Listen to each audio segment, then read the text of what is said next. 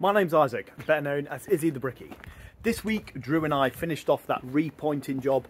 I secured another extension and I also discuss underpricing jobs. You guys are watching the next instalment of IzzyTheBricky Weekly.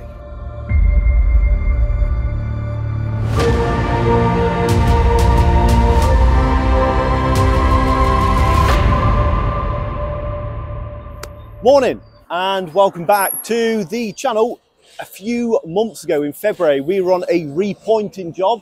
We've been called back because the client wants the top of this garage wall repointing and the gable end over there in lime and mortar. This is going to be in sand and cement.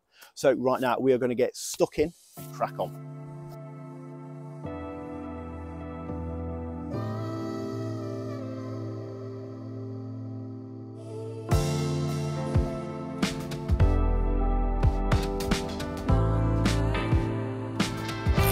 Going to push the mortar back in, and we're going to move along and just continue doing this all the way. We're going to scrape off the excess muck just like that. We'll do the final bit of titivating, which is tidying up, and give it a nice brush and polish up all the bricks. We have pretty much grinded out most of the top 7 courses is what the client wanted doing. We are about to tackle the last little bit of pointing, so that's cool. Drew was telling me about his weekend, and Drew had a very unfortunate weekend, so we'll go review Drew's motorbike. Unfortunately, some little scroats stole your motorbike, didn't they? They did, yeah. From Derby into car park, the basement bit. Yeah, Derby into car park. So we had it all locked up, and they, what did they do then? What they did was they snipped this bit here. Yeah. And they tied it. Oh, so this is the ignition cables, and they've just tied it together. So they've like hot wired it. And you can start it without keys or nothing.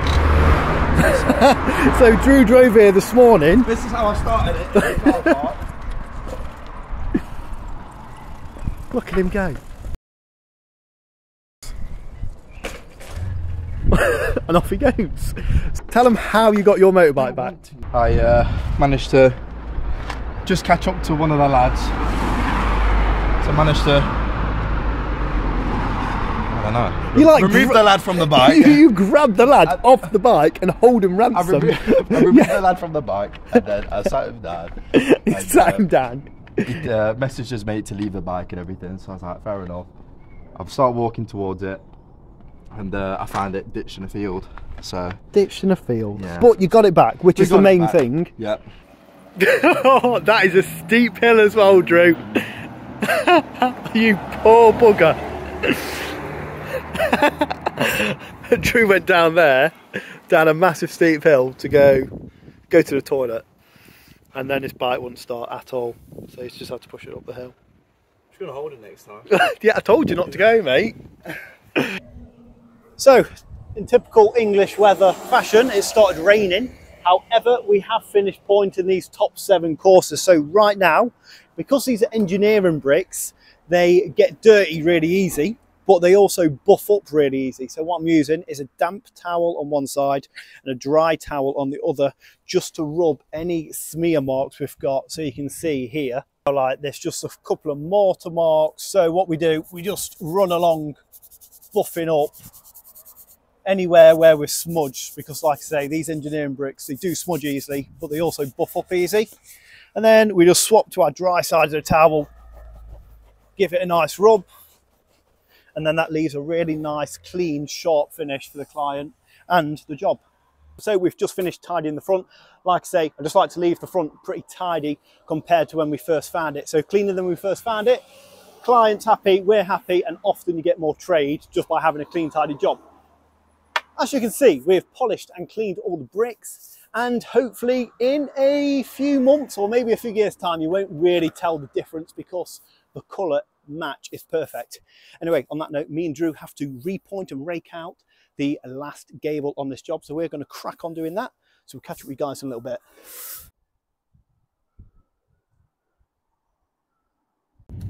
Well, there we go, we've wrapped up for the day. Not too much filming, but we've just been getting stuck in today, and man, I just feel bad for Drew. He's had nothing but bad luck with that bike, and then, you know, for some people just ruin his bike. Like, it's totally, he can't even bump start it himself now. So he's got to have a day off work to go take it in to get looked at and hopefully fixed. A couple £100 to get fixed. But it's just messed him up for the next couple of weeks. He lives about 40 minutes away from me, so he's going to have to get taxis or lifts into work.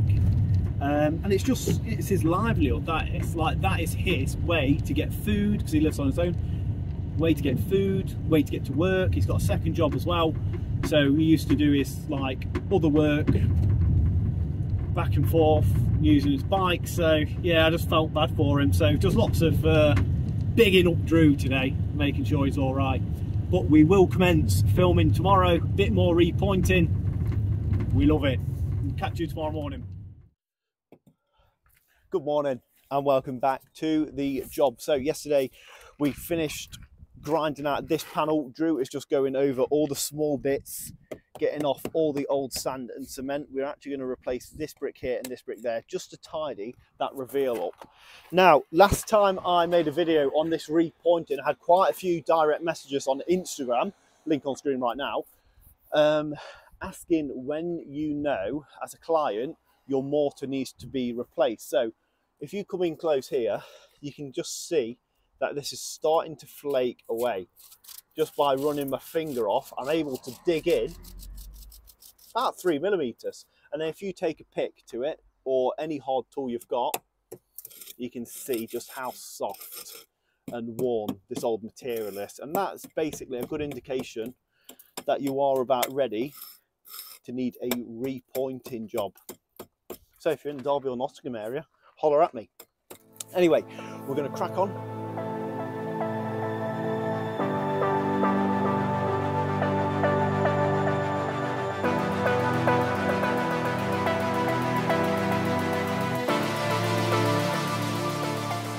There we go, right, we've just grinded out. Only took about an hour, not even that, to do this entire thing, go over it with the pickaxe and all those little bits and bobs. So right now we'll throw a mix on. If you're interested in mixing up, I'm going to make a video in a few days, Wednesday, on how to mix up with lime mortar 3.5 NHL.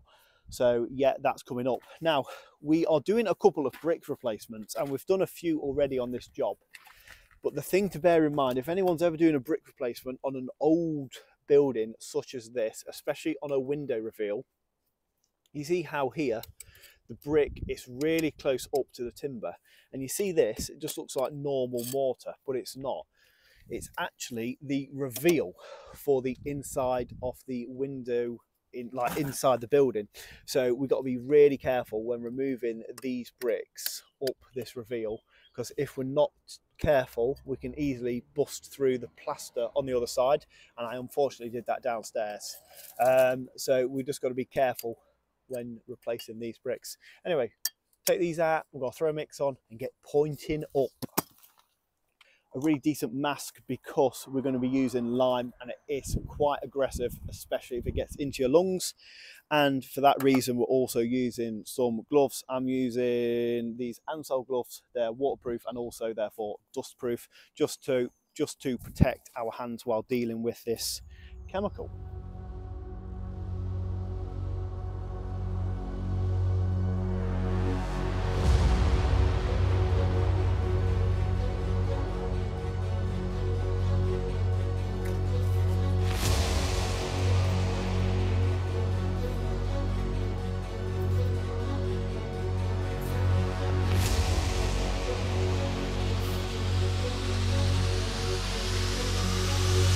Not quite combining as we want it to, it's just all balling up.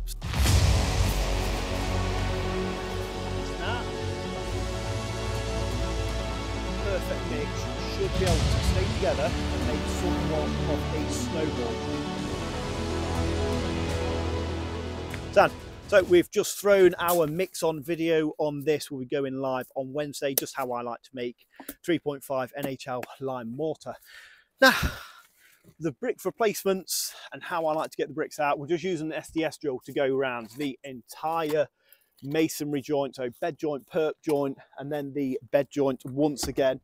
And then we're going to use the SDS drill and just the pick to wiggle off these bricks. What I'm doing, I'm leaving some of the old brick in there, because if I disturb that, it could easily disturb the lime mortar plaster, what we have back there, and it's just got paint on. So that's finished. So I'm going to end up pistoling a brick, but you won't notice. So something I actually wanted to talk about before I got distracted by all of my brick replacements. These windows are somewhat new. So the window fitters have come and put these in and then done some dodgy brick replacements. Check this out. I mean, who in their right mind thinks that is an acceptable finish? So I've said to the client, we'll run round today and try and tidy up all these little bits, even if we end up putting a brick slither in, but just tidying up some of this mortar around it. I don't know, we'll figure that out. But come on, window fitters, sort your stuff out. I mean, so I just had a phone call from the extension where we put the steels in a few weeks ago, and the block work went up. I set all the blues out there. Now, I gave that job to a different bricklayer because I didn't have time to do it because of the extension I was building. So I pulled this job in because that bricklayer took over that one. And then next week I was meant to be going to the mansion build again to do some snagging and move some windows about. However, I've just had a phone call because the weather this week has been so bad up in Nottingham. The other bricklayer can't do that job anymore. So I'm going to wrap up this job this week. I'm going to push back the mansion build because it's only moving a few windows about. And then next week we're going to be jumping on the extension once again. So I'm buzzing about that. So yes, that's why it's always good to have multiple fingers and multiple pies.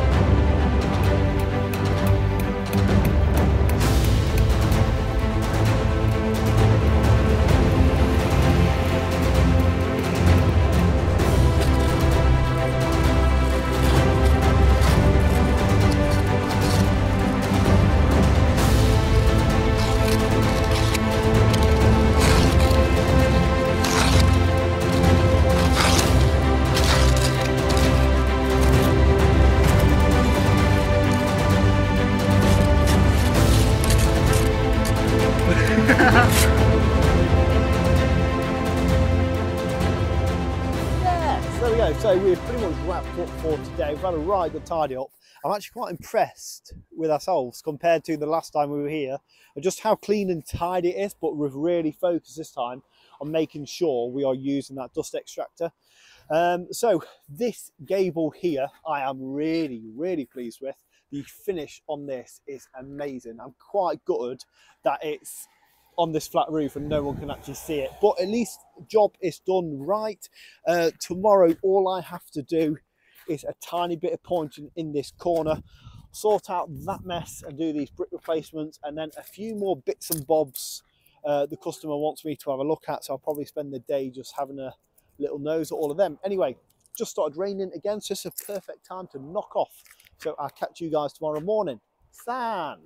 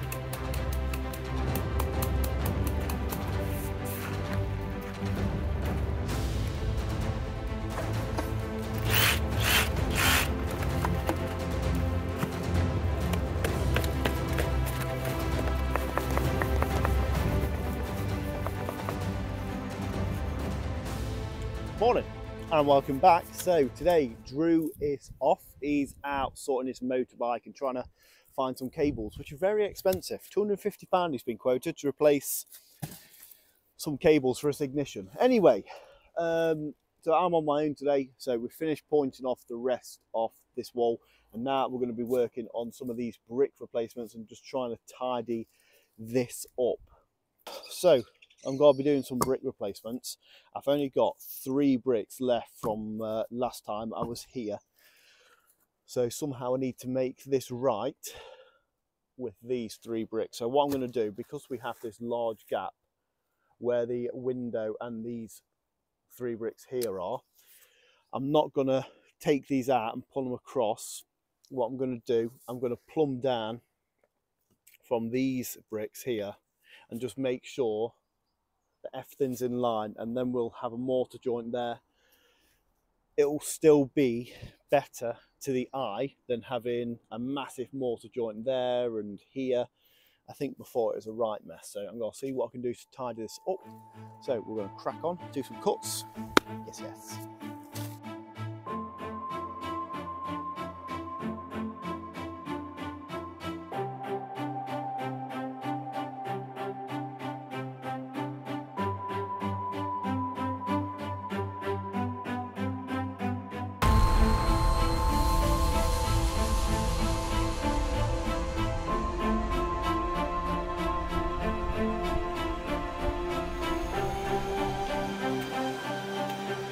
There we go. So we have finished repointing this wall, the gable, done all of our brick replacements. Now I've just got a list of things what the client has given me just to go have a look at, a bit of snagging from when we was previously here, a few little bits and bobs I've missed. It'll probably take me all day, maybe even into tomorrow. But one of the things the client pointed out to me last night was the chimney stack. He wanted me just to have a look at some pointing just around the corner and on this side, because there's a couple of missing joints. Now this roof was replaced about 7 years ago, and when the roof was replaced they did some lead work on this old chimney stack and they also repointed it. However, they repointed it in a very, very thin layer of sand and cement. And I'm going to bring you in close now, and I'm just going to show you the damage sand and cement can cause to a chimney stack like this, and why it just should not be used. So you can see how they've done their sand and cement pointing on top of our lime mortar pointing. Now it's only a thin layer and they've not done the nicest job, but I'm not here to pull people's work. So there's their sand and cement. I'm just got to give it a little chip. You can see it's a very, very thin layer, but you can see behind just how soft all of the old lime mortar is. It's basically all turned to dust. You can see how easy this is all just chipping away. So basically this thin layer of sand and cement, only a couple millimeters worth, has basically destroyed all of the old lime mortar, because it's trapped all of the moisture in behind the brickwork, and now everything behind has just turned to dust. What you can do to see how damaged the old lime mortar is behind the pointing is just put your hand on a brick and give it a little tap. So this one feels really solid, okay? But this one here, that one and that one, I can feel the entire brick vibrating, and I can also see all the bed joints and things like that moving. So this brick feels loose, that one does, that one does, that one does, that one really does. But you can hear how that one's a lot more solid. So we'll have a chat with the client about this, but this is one of the reasons we really do not use sand and cement on old lime mortar. And don't get me wrong, I've been guilty of doing it, but now I'm a lot more educated in lime mortar. There's a reason we don't do it, people. Now what a mess!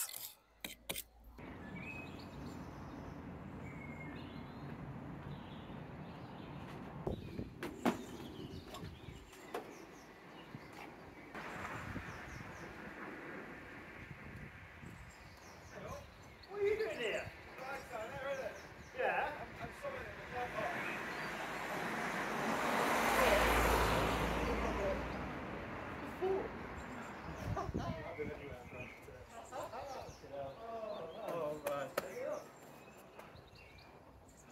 Thank you so much. Yeah, sound. I'll bring it back to tomorrow, man. Yeah, sound. I'll see you in a bit. Top man. Cheers, bro. There we go. We are all wrapped up. I finished off all the snagging and little bits and bobs really quick. So overall, 75 square meters were pointed.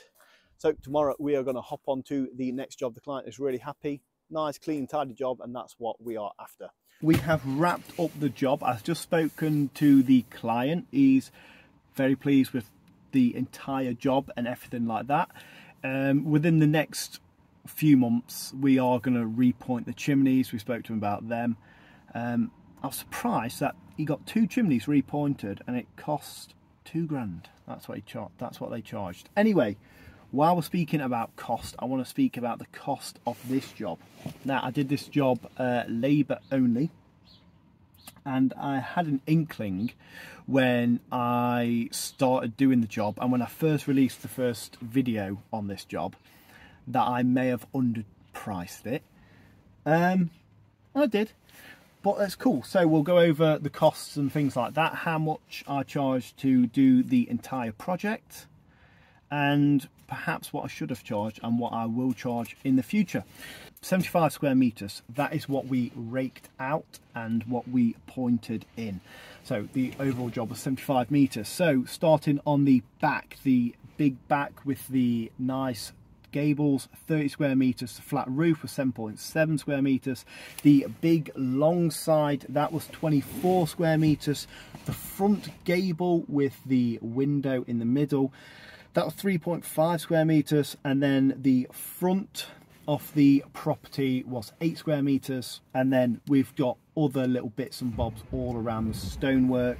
We count that as about 2 square meters. So 75 square meters overall. Total labour costs of the job turned out to be £3,800. So £3,800. I actually don't know what that works out square meterage. Let me do that. There we go. Just did some quick math. So £3,800 total labour costs. Drew and I works out about £50 a square metre. Okay, £50 square metre. The cost of materials were about £500, and the front scaffold was about £300. So yeah, a pretty cheap job, I think, and the client was quite happy with the cost. But yeah, so how did I reach the figure of £3,800? I agreed a day work price for Drew and I with the client when I first started the job. And within the first few days I thought, oh wow, my day work's really low for what this should be or what I'm actually doing. But it's not fair and it's very unprofessional for me to change my day work part way through a job. It's just, I just wouldn't do that ever. So I stuck with my day work, and yeah, that's what it came out to. A lot of people have said, and since I have done this job, repointing, depending on where you are in the country, but I've never understood that. Prices overall in the country should always be the same. I don't understand why people are charging more in London than they are down north, I mean up north. But anyway, people are saying it should be about £75 to £120, depending on the repointing and depending on the finish. So it should have been perhaps about £5,625 if we're going off the rate of £75 a square metre, and obviously if we're doing £100 square metre it would be £7,500. So a massive price difference between my £3,500 to those two figures there, but it is what it is. I'm overall really happy with the job. From now on, when I do a job, I will work off a square meterage basis, just because I know exactly what I'm dealing with. When I first took this job on, I'd actually never done any lime mortar repointing, and I'd done one rake out job and a repoint job previously, but that was with sand and cement, and it was from a mate of mine, and his exact words were, "I'm not bothered what it looks like, just get it done." So yeah, from now on I'll probably charge a little bit more. Some things I didn't think about while, let's say, pricing this job was the wear and tear on tools. I burnt out 2 4-inch grinders, which set me back a couple £100 maybe, £150. Yeah, lots of bits and bobs like that, which I had to just absorb and take that cost on the chin. So probably overall I only made about, I don't know, £2,300 for 13 days work, which is really good if you're not a bricklayer, and it sounds quite decent. But yeah, anyway, I don't normally talk about costs and things like that, but I'm a bricklayer, not a businessman. So yeah, and another reason why I agreed quite a small day work rate for Drew and I. Drew always stays the same unless I think I can get him more money, and I think he deserves more money, then I'll increase his day work. I manipulate my day work up and down depending on circumstances, and when this job popped up, it was when a load of things cracked off and I needed work for Drew. So I don't mind having a week or two off work, because I'm quite financially stable, the way I've always had a buffer, let's say. But I always make sure Drew has work. So I needed to make sure that I price the job somewhat really enticing to make sure that we got work, basically. Otherwise it would have meant having a few weeks off work for Drew and myself, and no one really wants that. So yeah, if you want any repointing doing, it'll be about £75 to £100 a square metre from now on. But if you're in the Derby and Nottingham area, hit me up. I do a good job. I'm a decent bricklayer, but not a good businessman for now. Just a side note to add on to that clip. Overall, I still am really pleased and quite proud of that job, regardless of the costs and things like that. I'm really happy with how it turned out, and so is the client. So, yeah, everyone's almost a winner at the end of the day. I learned a lot about lime mortar repointing, and I learned some more about business, which is always fun. Anyway, we'll catch you guys in, not the next one, tomorrow morning. Morning! Morning, right, we are back on the extension where we put the steels in. This is the extension I spoke about a few days ago, where we're now doing the brickwork. Another bricklayer did all the block work. He's not got time to come back to the job, so we're going to be doing the brickwork. Today I am blasting the roof timbers in with the joiner just to help push along the job, while Drew loads out all of the old bricks we're going to be reusing. These are from the knock through, they're from the original house build itself and the previous extension. So a bit of joinery while it's raining, and maybe later if it dries up we will be blasting some brickwork in.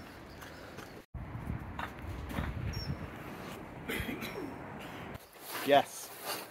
So the weather today is shocking, even though it looks like it's sunny. I can assure you it's not. So we're tidying the van again. How long do you reckon it'll last like this, Drew? Clean and tidy? We'll look to see the end of Monday. I'll give it about 4 days. Yeah, 4 days. We'll keep it like this, and then it'll be mucky again. How often do you lads clean out your vans? We do what? When do we do ours? Oh, I think the last time we did it was like when we were leaving the mansion build, wasn't it? No, we cleaned it out when we left. Oh, it was, yeah. Yeah, so we cleaned it out last week and it's already a mess again. Let's try and keep it like this. This is on you. Anyway. Me? This is all on Drew. In about. Stop pulling up my wood. Oh, there we go. Surprisingly, I've called it a day. It's set to rain all day, and I'm probably one of the only bricklayers who just constantly works in the rain, so I'm sick of it. Even though it's brightened up, I'm going home. I've got loads of admin stuff to do, loads of videos to work on, so I'm going to go take Drew back. Hopefully he can get his motorbike fixed today. Might even go get a haircut, go see the Turkish barber, see what they reckon to my hair. God knows what happened there. Right, on that note, we will catch you next week when we are blasting in all of that brickwork. So, have a good weekend. Oh no you won't, it's the week.